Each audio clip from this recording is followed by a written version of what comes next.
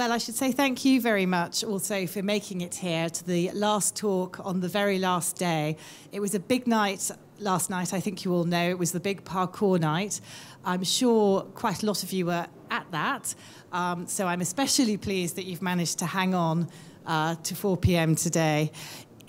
Because of that night, it's also particularly appropriate that we have 3 of the people who were actually involved in putting that together. Samuel Leuenberger is the curator of the Parcours programme. He's also the director of SALTS, which shows young Swiss and international artists in Birsfelden, which is quite near here, I believe. And he was also one of the curators of the 14 Rooms project, which some of you may remember from 2014. Next to him, we have Hussein Clark. He's an artist who I would say examines authenticity, theatricality, gay culture, amongst a whole load of other issues.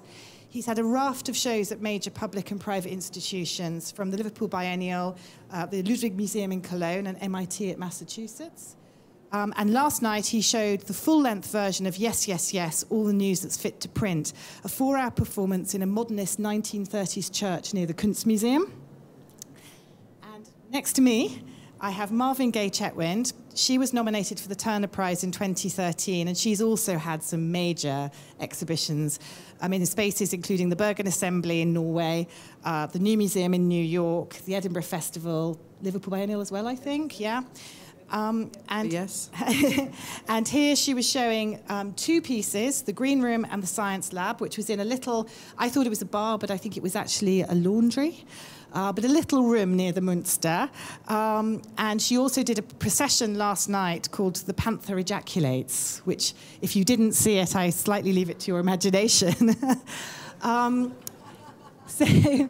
But basically, to kick us off, and for those who might not have been there, or even if you were there and you'd like to know a little bit more about the programme and the works that were on show, Samuel, I wondered if you would just give us a little insight into what you were thinking about when you put the Parcours programme together and the artists and works you chose, but particularly why you chose Than and Marvin to perform. Thank you, Jane. Yes, just a quick recap for the people who don't know Parcours Night. It's part of Parcours, which is a curator project in the inner city of Basel, the old part of Basel. So it's a mile away from here, between the Kunstmuseum, the whole area between the Kunstmuseum and the Three King Hotel, so between the 2 bridges. And there, throughout the week, I was presenting 22 interventions by international artists from all over the place. Sort of Parcours Night almost becomes like the festivities, the end of the week celebration of this 1 week long intervention into public and private space, where we're always depending on having a lot of welcoming hands from people living on these grounds, opening up the doors for us. And the special thing about Parcours Night is that I have the liberty to invite, to curate, so to speak, a second program parallel to Parcours. So I can include artists who already have a presentation at Parcours, like Marvin, and I can invite also artists who not necessarily are represented by a gallery that's showing at Art Basel. So I can really show a whole range of artists, also a younger generation of artists, and mix this sort of experience up. Parcours Night is obviously a night where things are open till midnight, all the institutions stay open, and it's really become a sort of like a performance and happening evening. So for me, it was it's a fantastic opportunity to really see how we can engage basically with the public in a real space, so to speak, and not in exhibition halls and not in a museum, etc., etc. What happens if we take something onto the streets, like the procession yesterday? What happens if we occupy already a space that might have a very strong characteristic or content, like an old church? So in this case, besides Marvin and Than Hussein Clark, I also invited Hussein to contribute something. Itzia Ocaris, important performance artist from Spain.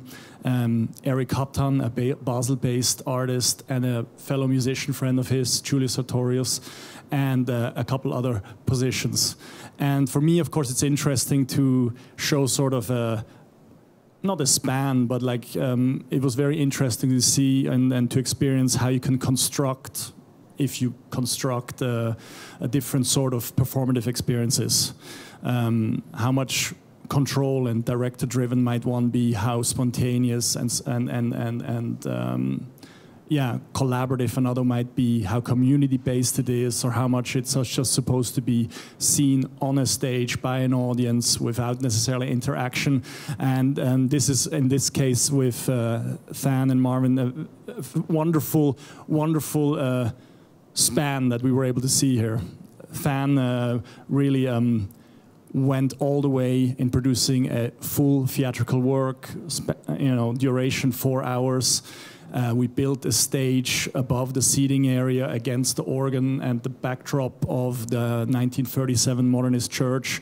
And within a very limited amount of time, you wrote a fabulous 180-page script and brought his entourage and the people he's working with already in London over and designed the costumes, designed the stage design, designed the crops, and we had, of course, also the luck to, in this case, to get additional funding from MGM Resorts, Arts and Culture, so we were able to slightly produce a larger presentation, a much larger presentation, and therefore also, as an exception, show it on a Monday night already, almost like a teaser, the first hour of the 4-hour epic drama. In Wednesday evening, another hour, and then it accumulated in this presentation on Saturday night. With Marvin, it was a fan I've worked with before a couple times before, so it was something that grew out of conversations. I started to understand how he builds narratives, and I was just very intrigued by it. Marvin, and actually they never told you. I came to invite you because a few years ago at the Migros Museum, I was very touched by your show. And now that I have the opportunity to curate Parcours, I can... Which one? Which one? Which one at Migros? You had several ones?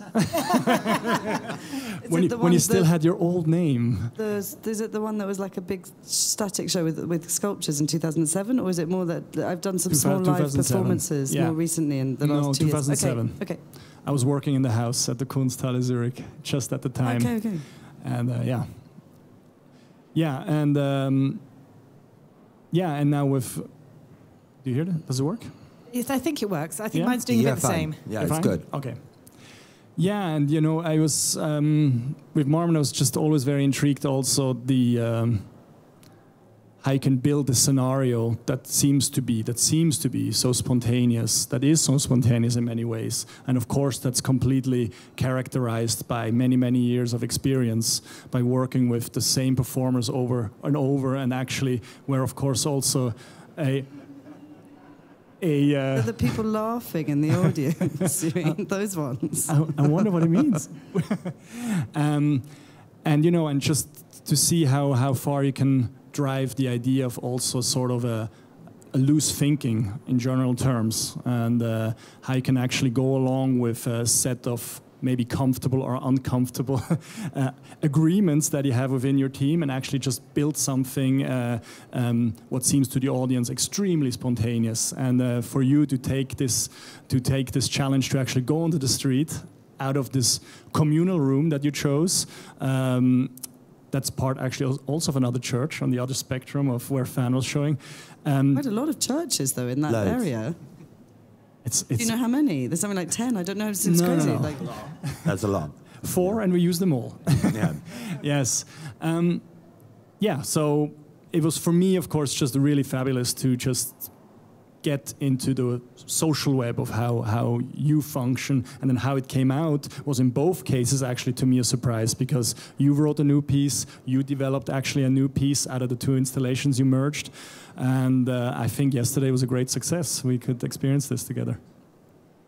And I wondered if you could just talk a little bit, before we dive deeply into this issue of the safe space, just a little bit about how you put your performance together, and what people would have kind of seen and experienced if they didn't see it. Sure, no problem. So we started about 5 weeks ago or 6 weeks ago. to build up the play using a couple of source texts. One was Ibsen's Enemy of the People from 1882. Another one was a Brazilian novel from 1958 called The Chronicle of the Murdered House, which was written by a Brazilian artist and novelist and playwright called Lucio Cardoso, who is the mentor of the Brazilian novelist Clarice Lispector. And then we also started drawing from a Giraudoux play called The Madwoman of Chaillot from 1947. And it really started coming together when I found a television version of this novel from 1971 that I had translated from the Portuguese. And then that was the sort of skeleton that we started with the actors. And during that process, we were also working on designing the actual stage architecture, designing the stage furniture, and sort of rehearsing 7 days a week from 10 to 10, pretty much. And that process led into the performance which we did on Monday and Wednesday, an hour section, and then the 4-hour section last night, where people would have seen 10 actors on the stage, singing, dancing, also going through. There was 56 scenes in the play, and off book. I was in it as well. A lot of the actors, again, similarly, I've been working with for 6 or 7 years. People keep coming back, which is, I always think, thank God. The play sort of tells vaguely the story aligned with the book about a patrician Brazilian family that falls apart when one of the brothers in the family marries a girl from the city who comes to the country, and things go a bit crazy and sad, probably. I think it's very interesting that you use the word play. Marvin, would you use the word play, but maybe in a different way, the word play about your piece? What was the process? Maybe I'm thinking perhaps of the one that was in the washroom. I can correct. The room is, I think it's a community space for the church, but in its historical sense, and it's really interestingly written up very sensitively in this booklet. Possibly not very sensitively described by me. I apologise. No, there's a particular Swiss humour. It's very understatement, and it's very, very amusing. And it makes out that there's some sort of like almost a freedom fighter or some sort of like civil rights person had their laundry washed there, their underpants washed there. So historically, it was a laundry, which is interesting. But when we were using it, it was more like a sort of slightly untrendy community centre. But go on, what was the actual question? Something to do with play. I was going to ask you about if you would mind just explaining a little bit about how you put your work together and what it might feel like. Happily. I'm very happy to use lots of different terms and words, and I really enjoy mime is something I really enjoy. And how I normally work is really similar, I can say, with historical reference, also not historical necessarily, but subject matter, and being inspired by it, and then collaging and sort of appropriating and using parts of different sources of material. But I don't know if it's the same, we can have more chats. Yeah. Mine's very subconscious to begin with. I'm really very good relationship with my subconscious. I really know to trust it. And as you develop, I'll, for example, have an idea. It's often to do with sort of underdog subject matter. So something that I feel is not being given the appropriate attention in culture. And I'll share the information or the discovery with a friend or a colleague, or I'll be so excited about it, I'll turn to someone at a bus stop. It will be anyone that I share this idea with. And then the person will quite often be as excited as I am. And then from that, the bouncing of these ideas, it's a little bit almost like a market research group. That if within my group people are excited about the subject and wanting to do a mime or a party or an elaboration of it, then I'll realise that an audience would also be excited about it. So I'm quite like I'd say pragmatic in a way, but I do also definitely work with hunches or dreams or subconscious, no problem. And I am playful. I knew what you meant. That's why I was thinking, oh, maybe you would say it was play, actually, because it feels like play when you're watching it, very sort of exciting play. So the title of the talk is "The Stage is a Safe Place," and it's a very interesting title. I started thinking about it quite a lot, and it raised lots of questions in my mind. And I suppose one of the first questions it raised for me is this issue of what the stage is. I mean, are we talking about a theatre stage, which is a very controlled environment with quite a lot of traditions and rules? Are we talking about a gallery or a museum space where the public can come and go freely, but they probably do have some expectation of what they're likely to see?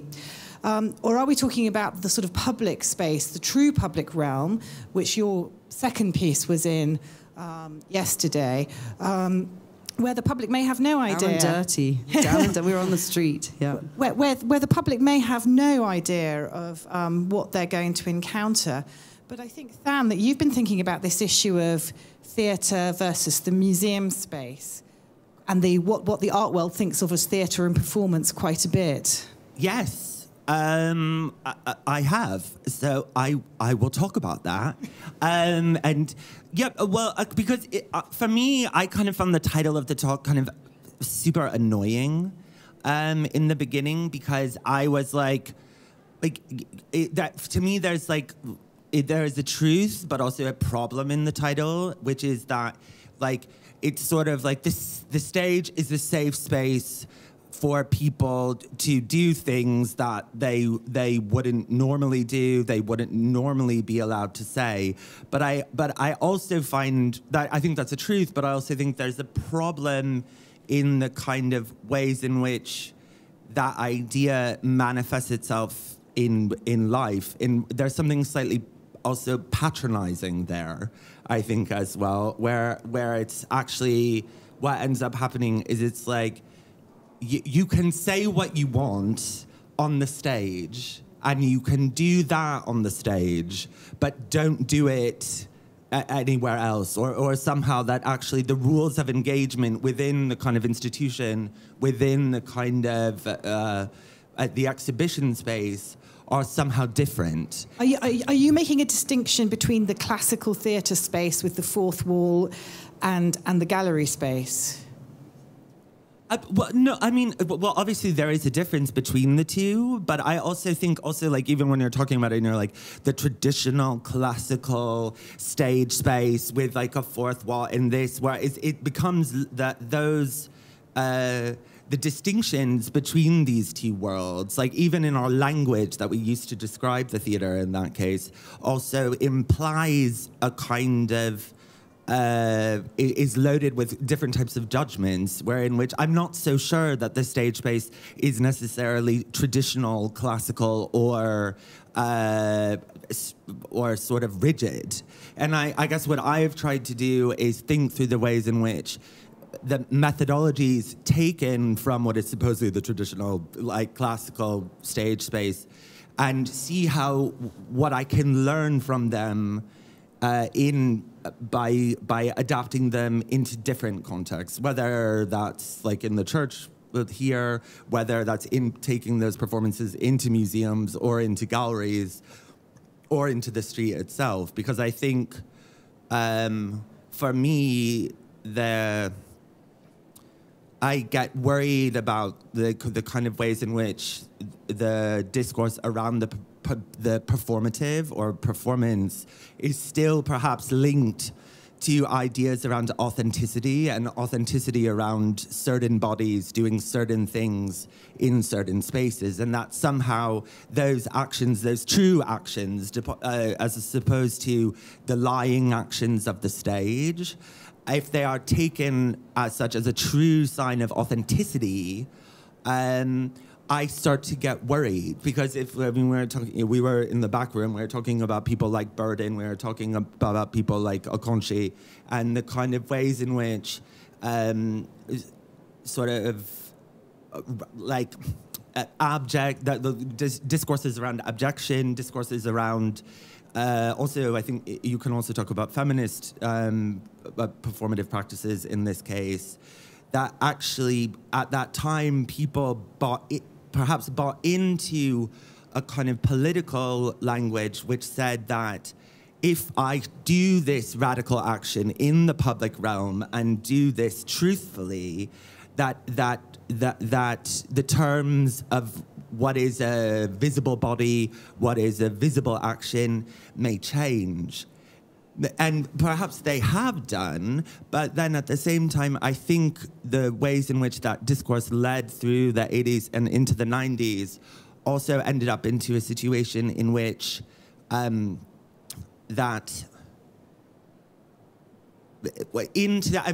I was at art school, I was told so many times that feminism is over, identity politics is over, all of the so many times. And I thought, well, what the hell is this?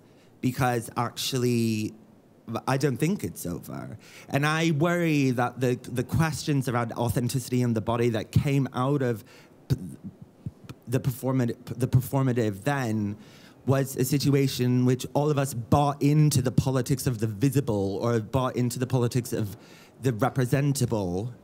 And somehow, for me, the language of the theater, as opposed to that, by being based on lying rather than the authentic, opens up discursive possibilities around how to transcend that political question around visibility and how that visibility may be linked to truth. Sorry if that... but. It's a really interesting point. What do you think, Samuel? Do you think there is a difference in the kind of performance of the 70s and then using more trained actors and working within the sort of some of the language of the traditional theatre? I think you were saying that the art world had been less accepting in a way of that kind of work. Well, even that we have to talk... There's a book from 1974 called The Anti-Theatrical Prejudice by a guy called Jonah Barish. And there's also a book called Stage Fright, Modernism, Theatricality, and the Avant-Garde. I haven't read it, I'm sorry. It's like a good one. Yeah, and which talks, again, about what... I guess I'm interested in why this distinction seems so important to the art world in some ways, to say, no, that's theater, or that's the theatrical, that's over there. And so I want to know what I always ask myself, who wins by saying that? Because I think someone always wins when a rule is made. What do you think, Marvin? I was going to say something a little bit different in that I know that I relate to the performance art groups that are from more like the 1920s and 30s, like the constructivists or the futurists and Bauhaus, and I really get excited about their theatricality and the Dada, obviously, and I don't have any problem there at all. I'm just so natural and, like a duck to water with all of that kind of performative art.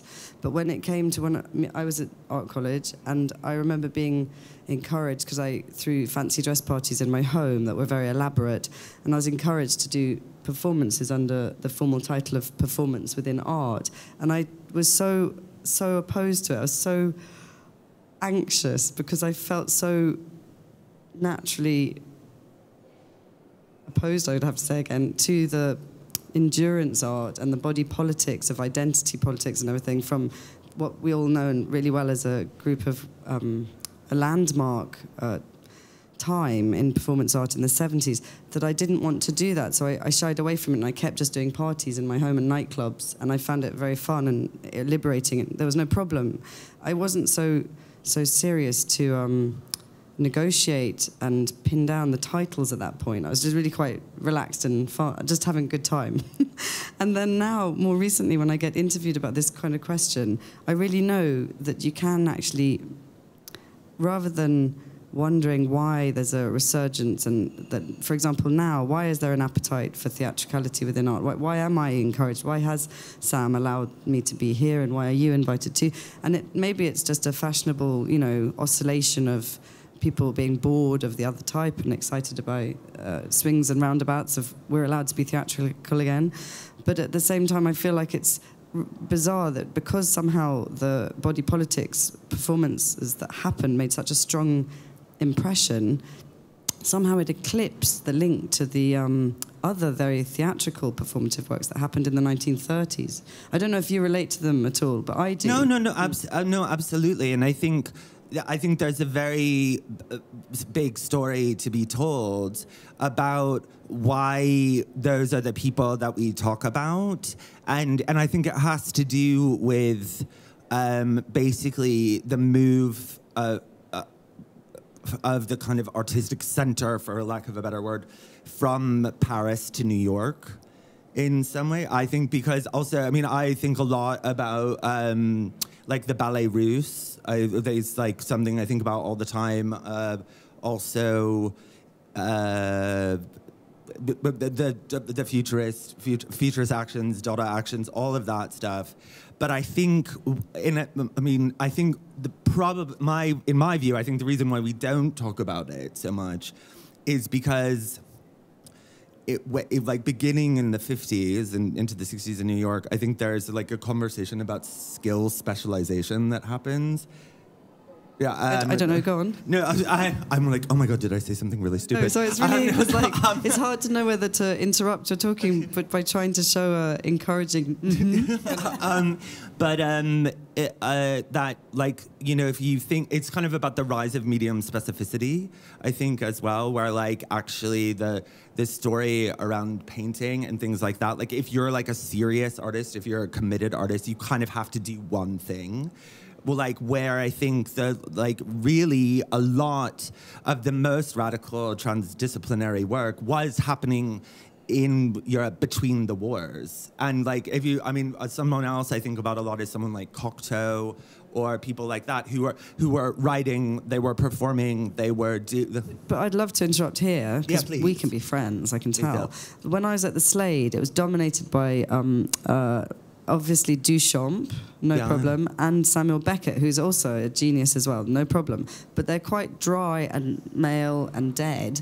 And then on top of that, I was encouraged, you're encouraged to try to show things that you're interested in. And I tried to screen Bella Le Bête, the Cocteau film, and not one person stayed. They walked out of the room. And I think it was more to do with that, anything like, the film of Enfant de Paradis, or any of these films, the romance and the layering and the sophistication and it just was unstomachable because of this annoying dominance at the time. It was more like Douglas Gordon's fault, but more like the very dry and academic, minimal kind of aesthetic. So it felt as if it dominated to a point where I literally remember noticing and thinking, oh my God, it's so unwelcome. I totally. I know what you're talking about. I totally agree with you, because I also think in this conversation, this like question around the theatrical versus the performative, there is also like the question where it's like actually the art world is really scared of feelings.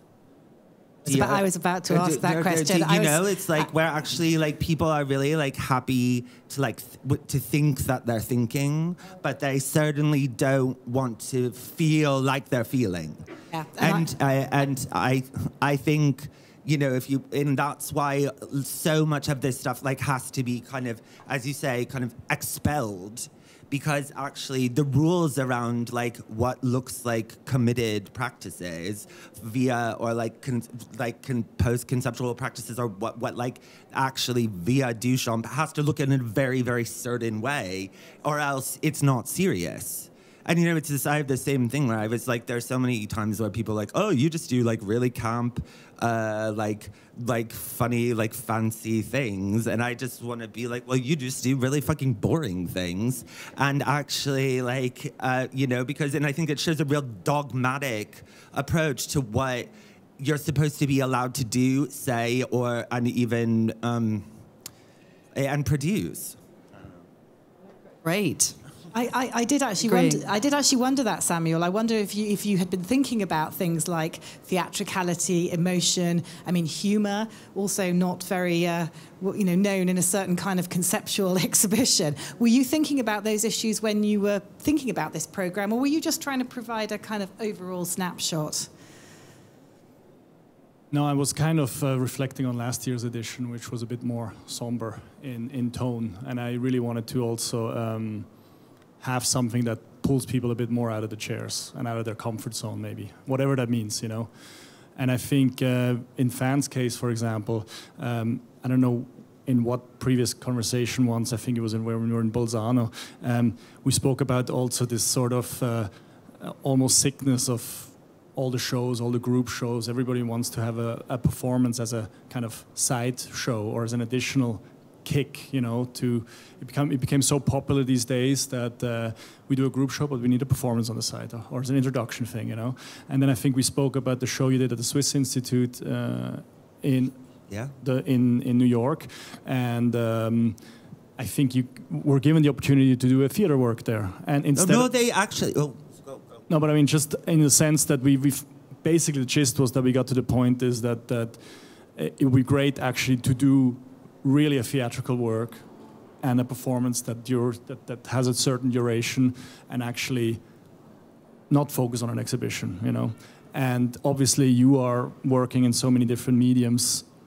You are using sculpture, painting, fabrication of all sort of textiles. You're writing, you're scripting, you know. So I think in a lot of exhibitions, these elements all come in, and I think here it was just interesting to really channel this all onto one sort of storytelling, you know, on that stage, on that white stage. Yeah, no, totally. Yeah, I mean, the thing at the Swiss Institute was really funny because they asked me to come and be part of like the public program for an exhibition that they did that was based around a UNESCO play called The Chairs.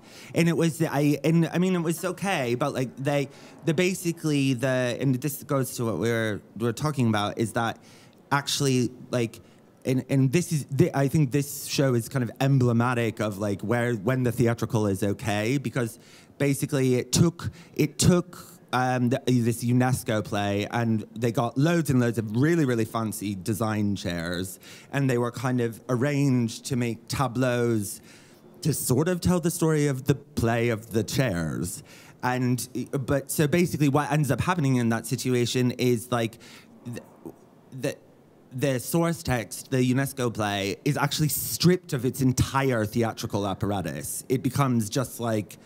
And so in that project, when they were like, oh, do you want to come in and talk about this? I was like, no, I'm going to come in and I'm going to put the theater back in the room because I don't see why. Also, for me, I don't know what you think about this, but I think it has to do with it's something about people shouldn't speak like that, like, or tell stories. Like that. I do know there's a strangeness in the art world where people can cope with cinema, but they can't cope with the immediacy of the direct someone standing up in front of them and performing, like with talking. They get very stressed. Actually, most people in the art world. Yeah, about they love dance, but if you talk, they get into a rage. I think. Well, what about your piece, Marvin? I mean, your work is often very physical. I mean, your artists, performers group get quite sort of close to the audience. And I wonder if you could talk a little bit about that, because it's quite an interesting experience to be part of it. I can talk about that. I can talk about anything, but I just was. Can I quickly let a little bit of information that was in my head, and when you're on a panel, you have to wait to talk. So one of the things that popped into my head, no, it's not. I'm happy, very happy at the moment. It's great. The thing that jumped in my head, which is quite fascinating to me, is that we're allowed to perform in churches here. So is that they're Protestant? Are they Protestant, the churches? In most cases, yes. Yeah, because it's so interesting. If you think of Pussy Riot in Russia, if you think of... I just don't know how to say it. Like, it's so obviously... I've been brought up Catholic, and the idea... When we were, like, in the costumes, we were in upstairs in a changing room, this wonderful room with very heavy-going religious paintings on the walls, and there was a level where I found the tolerance incredible. Like, does it make sense? Like, I found that extraordinary. I don't know if it's just the churches need money to pay for their heating bills or whatever it is, so therefore they, that's how they earn their income. But at the same time, I found it quite almost disturbing that the churches were because I realised that yours is a church as well as they're not theatres. We've been performing in church spaces. That's something that's just popped up in my head. Yeah, That's it why- was a weird, for me, we had a little kind of like sort of rape scene that we had to stage. And we were like at 11:30 at night, and we'd already been told like 100 times, like, you have to shut all the lights off at 10 o'clock because the grannies that live next door to the church are going to get into a rage.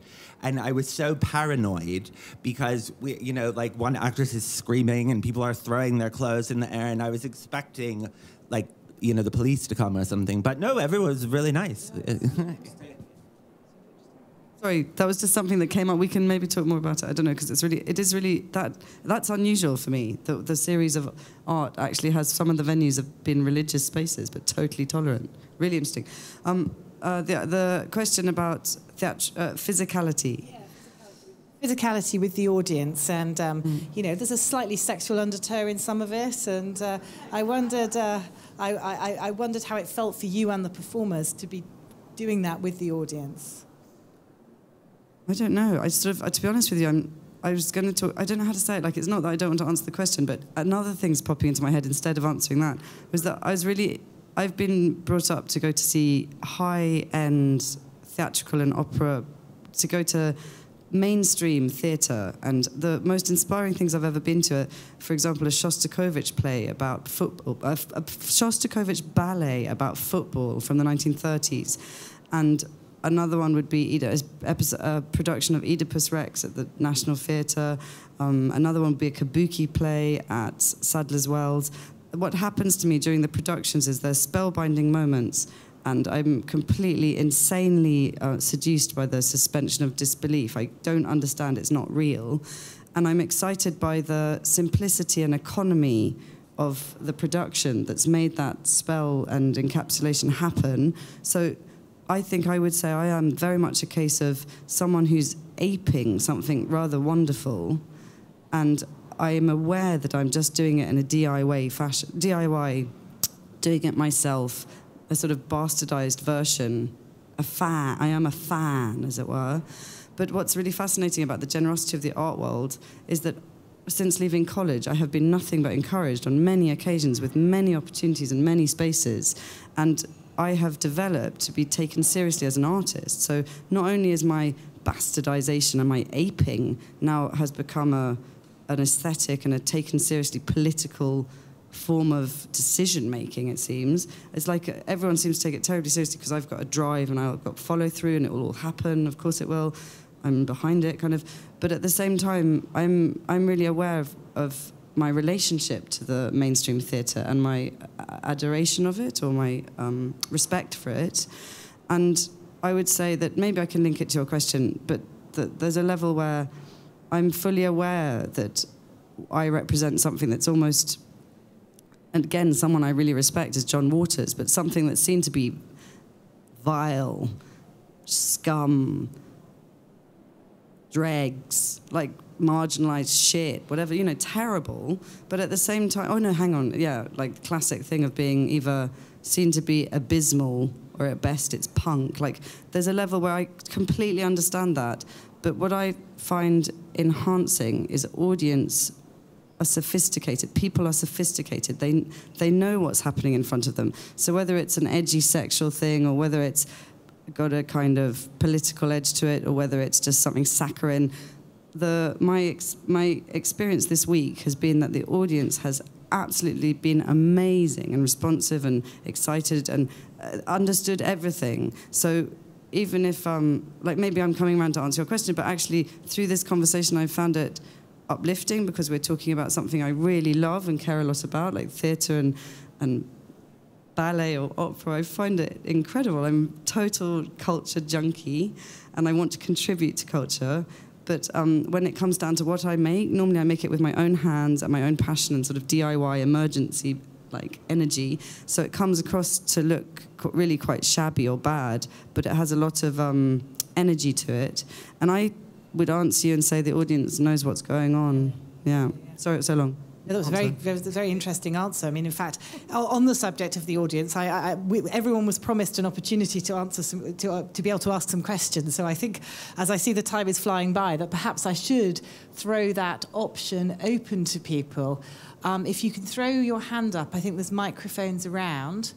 And if you're all being a bit shy or maybe a bit tired from last night, oh, okay, the lady in the blue. Sarah, in fact. Hello. I see who you are now. Yeah, I have a general question about collecting performance art. So if, for example, an institution acquired a piece, are they buying the idea and therefore perhaps when they choose to exhibit it, they could choose who they might like to perform in it, for example? Or is this something the artist always has control over and something you would, always have a part in? I have a feeling you'll have more experience with this than I do. I've got lots of experience with this recently because in the last couple of years my work's been collected by a very interesting museum in Leicester for its first, called the New Walk Museum, and it has a great collection of German expressionist painters. But I didn't know you'd been collected by them. It's a really interesting juxtaposition. Yeah, okay. They're the first ones, to be honest. Actually, Migros has been really supportive. They were collecting, but they were collecting the products. But again, this is really pro-Switzerland. But oh my God, I was so surprised that the people who work at Migros, some of them are in education, so they're doing PhDs at the same time as working. Whereas what happens in Britain, poor people basically working and committing to studying, when they finish their studies, they've got no guarantee of actual employment. So I was really impressed by lots of the systems in Migros. But one of the people working there was writing a PhD on how to collect products from performances, the residue of performances. So I was very lucky in a weird way from 2007 to have very good conversations with the problem solving of how do you deal with something that's not made archivally but is wanting to be put into a collection. I really love the problem solving in all of this. I love the kind of group jigsaw puzzle of it all. And then I would say I look to lots of Latin American artists who make very ephemeral and temporary art, and they all have clever systems of writing basically like instructions for the future to remake the work. And I would definitely mention Tino Segal on that horizon and trajectory of how art has been becoming impossible to collect and contain. Mayhem is being contained by various formulas of contracts, spoken word contracts, all that. Really interesting. I would also say that I've had a really bizarrely flattering experience because the Contemporary Art Society in Britain was trying to collect an performance artist's work, but they went through a long list and they chose me, and it's because, I think this answers your question a bit, is that I'm not controlling the... So say I'm dead and the museum will put on the work in the future. I'm not writing a rigorous rule list that when the work was reenacted would become very dead. I'm allowing a lot of interpretation and spontaneity to still... I'm making a formula, and it is like writing a play, a score for a play or music, and there are lots of hilarious videos of me doing almost like cooking programs, showing how to make things. And for example, my colleagues are in the audience now, but I would say that, for example, you need to hang out a lot, even outside of the rehearsal time. A lot of quite bizarre, involved watching subject matter together. A lot of very involved, specific instructions.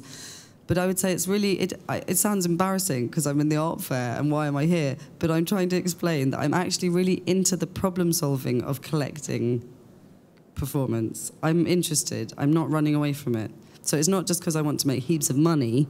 It's actually because I'm super... But intellectually, it's totally a holds your... question. Exactly. Yeah, totally. Go. Good. I've never had someone try to buy a performance. So I think the way that I would do it, like if someone almost that they would be able to buy... I don't know. They could have the script and they would be able to perform it over that they would almost like a play text exists in other terms. Like if you want to put on Genet, you have to pay a bit to the Genet estate to get it's like something like that. But no, I think I agree that actually intellectually it's a fascinating conundrum to try to come up with how the right way to do it. Just been around Unlimited. God, I'm sounding so into Basel. Oh my God, listen to me. I've just been around Unlimited, and I got really excited by seeing the Mike Kelly piece. And that's a really good example of someone, I thought, I mean, maybe everyone thinks differently, but you felt really like he was bloody alive. You felt like he was in the room or something, because it felt very well presented and fascinatingly, I don't know how to say it, like allegra, like alive, kind of, yeah, it was exciting, full of energy. But you do have make objects, don't you, as well? Are they part of your performances that you sell separately, or are they made as in their own right, or how does that work? It depends sometimes, because again, talking about this, like as the scale of my performative ambitions got bigger, I realized that more and more.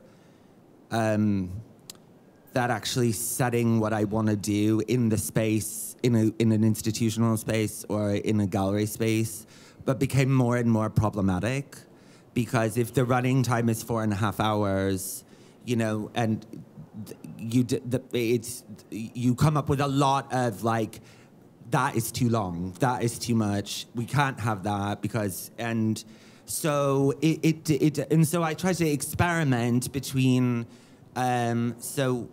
between sometimes, like with the project at MIT, finally we did it back in the museum again. And so then actually the objects in that case of the exhibition became used in the play. Recently in Paris, there was a situation where some of the objects in the exhibition were then used in the play. And then this time around, everything was produced specifically for the play, but then there were works in the booth that came out of my thinking around the play. So it goes back and forth. You know, I try not to be too rigid about it, because I'd like to just get on with it. You know what I mean? I don't want to stress about it. Yeah, I don't want to stress. You know, and it's like it just got to the point where I was like, I didn't want to have to deal. If I want it to be 4 hours, like it's gonna be 4 hours, then I need to find a situation where it can be 4 hours. Yeah, like do you know what I mean? Instead of fighting with people about like, oh, can it be 15 minutes? You know, and then I'm like, no. So.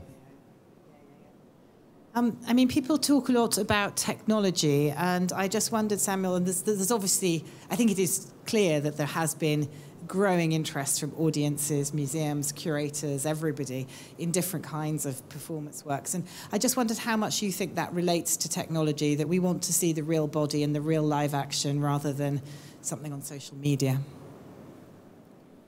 Well, I think we're experiencing live and alternate live experiences now on so many different levels through social media and real encounters.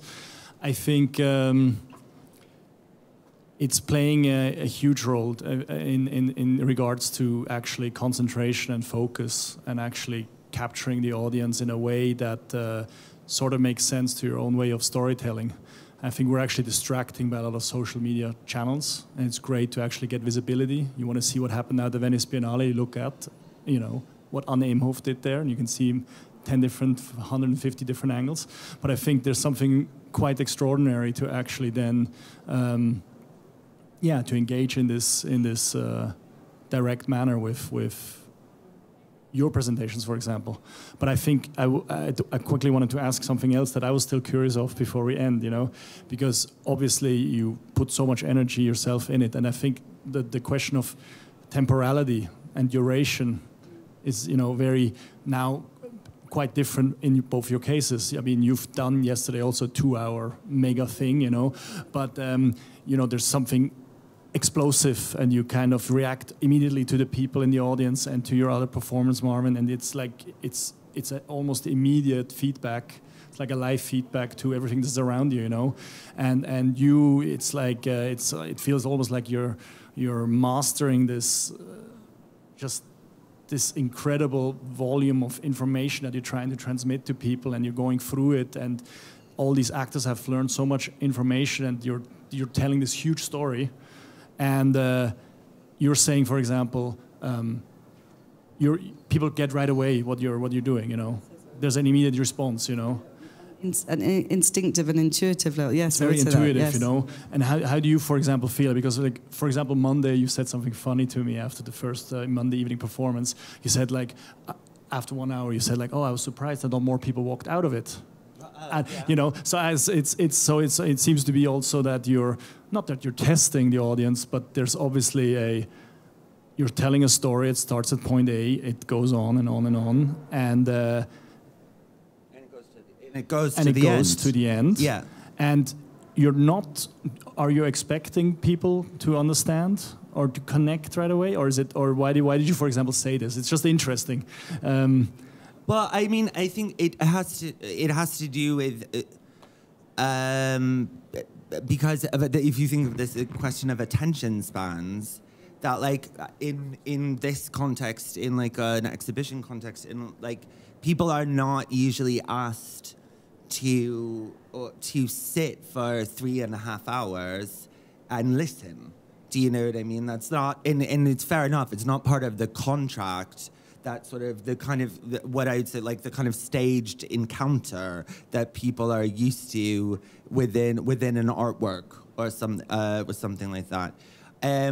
So, I mean, I do every time I tell the actors I work with, they come from the theater world. I'm always like, this will be the most terrible audience that you will have experienced, because people come in for 10 minutes, they walk out, they go like this.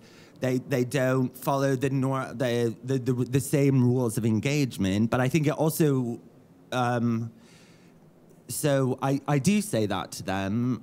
And to answer your question, do I expect people to get it immediately? Or? I mean, you already have an expectation to the audience. That well, I mean, this is the 13th play I've done in this context, so it's like I know how it goes. And ironically, like, last night was one of the times actually was that. What happened was, because of the setup of the Parcours Night and the kind of question of circulation and people circulating from one to the next, it was actually the first time that, like, this kind of in and out scenario actually worked in our favor, because people were constantly coming in and out, and usually it's like a constant stream the other way. And I don't take that as a kind of insult. I just take that as that, like, people aren't, they're just not used to it. You know, and it goes to this. I don't know, because I know we're meant to open up to the audience as well. Yeah. Hi. No, because I was gonna just say that I would think this is embarrassing because it sounds so ridiculous, but I actually think about Shakespeare when I'm doing these productions, which is probably insane to people. But it's because you understand. I don't underestimate the audience's intelligence. You actually understand that within a Shakespearean play, there's 3 acts. There's famous, like, patterns of concentration. Yeah. I know your question was about the internet and how we're all changing, but I'd say we're all pretty human still. Thank God. And there's a level where with why plays work and why there are these traditions of, you know, whether it's kabuki or whether it's Shakespeare or whatever it is because it's been tried and tested. And for example, you know, within the tragedy, there's the comic relief, and there's these patterns to aid people. It's a question of dramaturgy, and that you try to develop a story to be able to. Oh, please go. Yeah, good. Lady over there. And I think, unfortunately, we will have to wrap up after this because the time has just flown by. So, sorry, yes, the lady in the dress. It's just a short... it's very interesting, and now we came to a very interesting point also to me as a curator. And Tan, you said it, the rules of engagement. I just would like to know of the artists and also of the curators, so how you engage with this rule of engagement in such time duration plays. Well, I think the way I often talk about it in theatrical terms is that I think the way that we are trained in our mode of encounter with objects after a certain point, you could talk about through a kind of Brechtian model or a kind of alienation. And it goes to what you're talking about this kind of suspension of disbelief thing.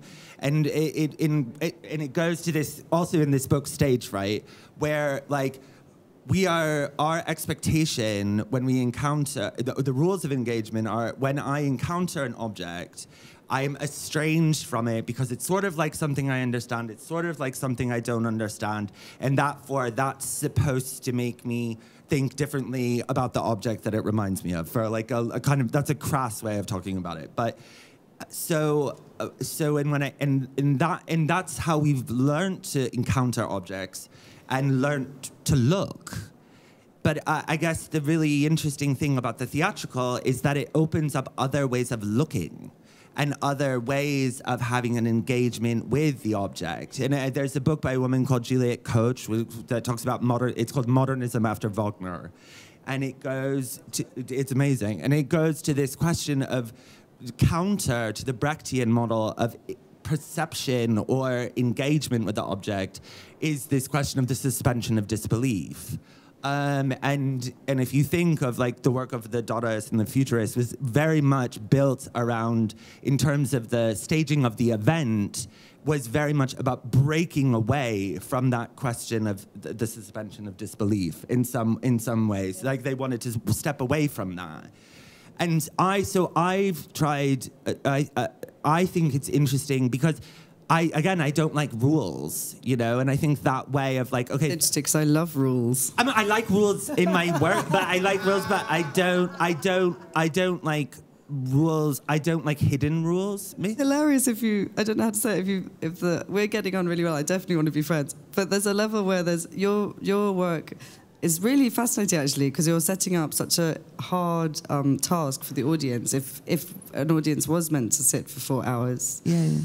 And I don't know how to say it. Like, my thing is meant to be so sprawling and easygoing, and I don't even care if the performers who arrive don't turn up. I just don't even care about anything. That would stress me out massively. That would really... Then I'm laughing because I'm the one saying I like the rules, but my rules are to not get... Does it make sense? Like, it's quite hilarious. Eat a banana every day. But I think...